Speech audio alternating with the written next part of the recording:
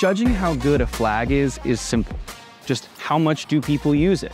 And under that measure, Colorado may have one of the best flags on planet Earth. It's on every street sign, every house, every other car on the highway. You cannot avoid this flag.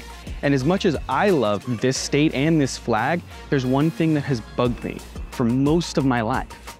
And it's the fact that the opening of the C is just wildly inconsistent. Sometimes the tips of the C touch the line between the blue and the white, like these road signs. But then why does this road sign not have it touching? And why is this the way it is? Why does this one have one tip inside of the white line and one tip outside of the white line? And of course, every flag that we sell at flagsforgood.com, it touches the line because it's the most visually aesthetic and appealing way to do it, right? I mean, that just seems correct. I mean, are these correct? Are they just lazy?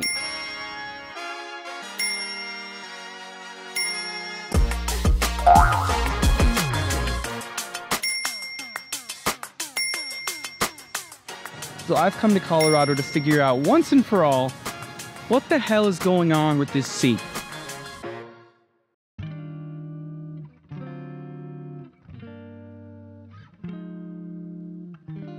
To get to the bottom of this question, we have to start at the beginning. So Colorado has had 2 official flags since it became a state. The first one was this from 1907. It's just the seal on a bed sheet, and apparently only one of them was made as far as I can tell, and it was put in a janitor's closet here in the Capitol, and no one ever saw it again.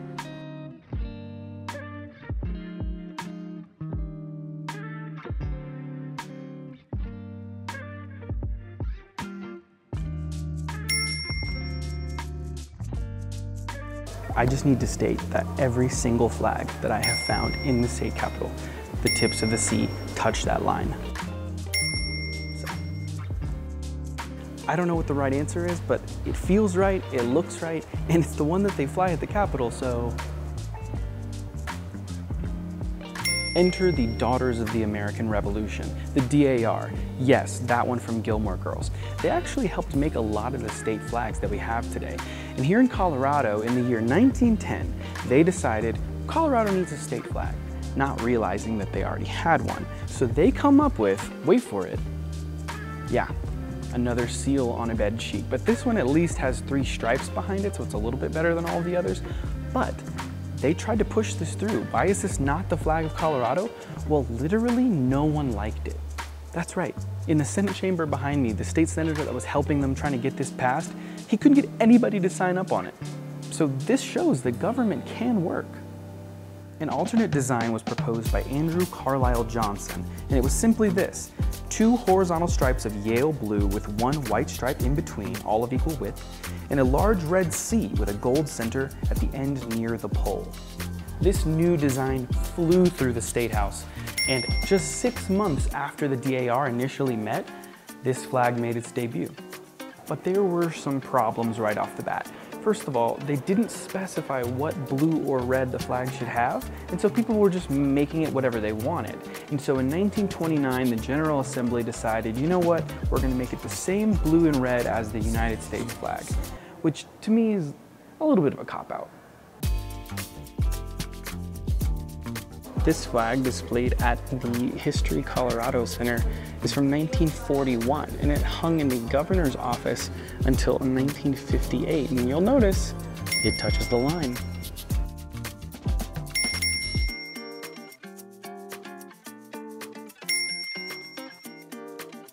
As you've probably figured out, there's still a problem, the big problem, the one that we're making this whole video about. They had not standardized the shape of this letter C. So people were making flags with all kinds of variations, where the C was small, the C was huge, until 1964, when finally they passed a legislation defining the flag that we see today. So to dive into that legislation, let's go somewhere a little bit more Colorado.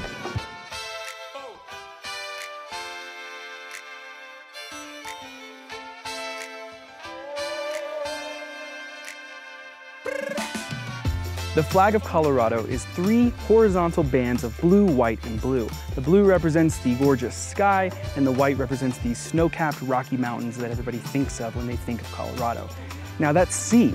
It starts 1/5 of the flag away from the hoist edge, and it is 2/3 of the flag in diameter. Sorry to interrupt. Hey, it's Michael from the end of the video.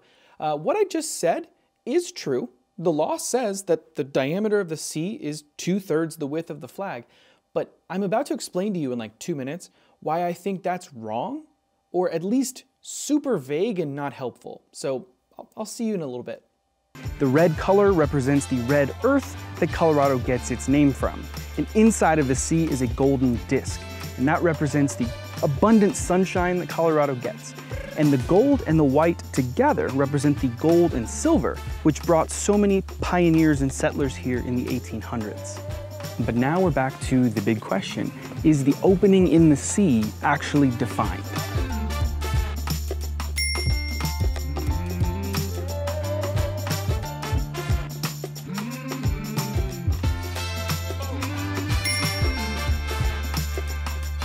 Okay, so I just found it. When I started this video, I didn't know if this question actually had an answer, and I'm here at lunch with Rachel from Outpatch, which if you've ever gotten one of our patches that is made out of recycled plastic bottles, that's from Outpatch.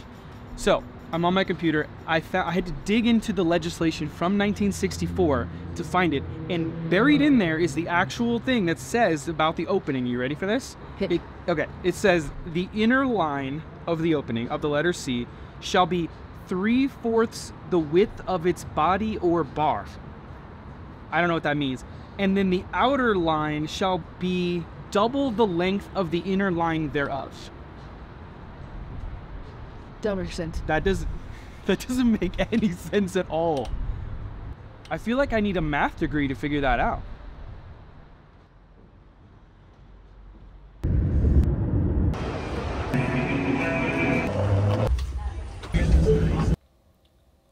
So I made it back to Indianapolis, and I just spent a full day doing math and reading this law over and over again, word by word, and I figured it out.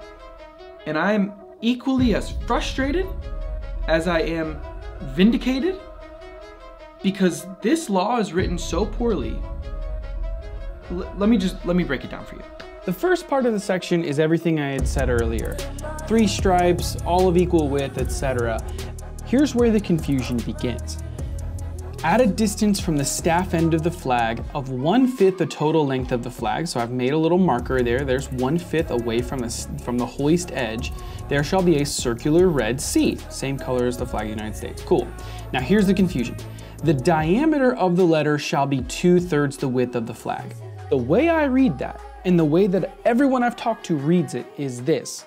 The width of the letter is 2/3 the width of the flag. This is 2/3 the width of the flag. That means the C is that big if it starts there at the 1/5. That's clearly wrong.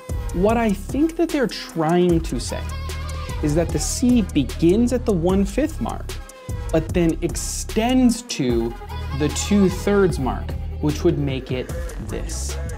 That looks correct. I think that's what the law means, but it's super vague. And the next sentence is also super confusing. This is the one that confused me and Rachel so much.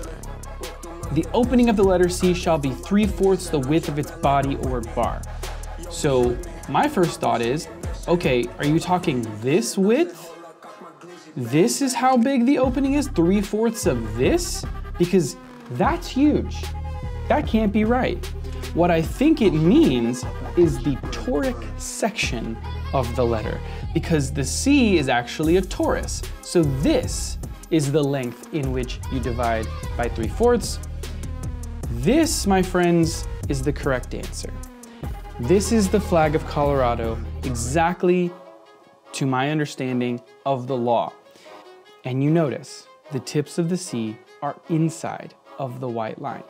However, this is the official proportion of 2x3. Does anybody fly a 2x3 flag anymore? No. Most flags in the United States are 3 foot by 5 foot. So, because the outer opening of the C is dependent upon the length of the inner opening of the C, and the inner opening of the C is dependent upon the toric section of the C, and the toric section of the C is dependent upon the width of the flag, than if you were to make a 3x5 Colorado flag following the law. This is what you get. And do you notice where the tips of the C are, ladies and gentlemen? They are right there by the white line. There it is. But I hope you can see the problem here. In the modern age, flags are all different sizes. What happens when you have a circular Twitter avatar, for instance? How big is the C then? You must write the law where it's clear, not dependent upon the width. And here's a perfect example why. The garden flag that I showed at the beginning of the video, if I used the width of this flag to determine the shape of the letter C, do you know what it would look like? It looks like that. That looks terrible. So if you happen to be watching this video and work for the legislature in Colorado, give me a call, because I have some ideas of how we could write an update bill that would solve all of these problems. And it would update the Colorado flag to be something that is standardized and actually matches every flag that's flying inside of your state capitol right now. Of course, if you need a Colorado flag in any size, shape, or variation, we have them at flagsforgood.com, and they all touch that white line. I'm Michael from Flags for Good. Thank you so much for watching. I'll see you next time. This is Flags for Good for you. The flag of Colorado, a little bit more excited, Michael. The flag of Colorado, Rocky Mountains that make this state f***ing incredible. God damn it. All right. 1/5 of the way, I can't say the words. It is, oh, f*** me. It's diameter, f*** me in the ass. The red represents the, me, me. Yeah, and I'm right in the path of everybody walking. So I'm gonna have to get this shot quickly. It's the red earth that Colorado gets its name from. You're good, go ahead.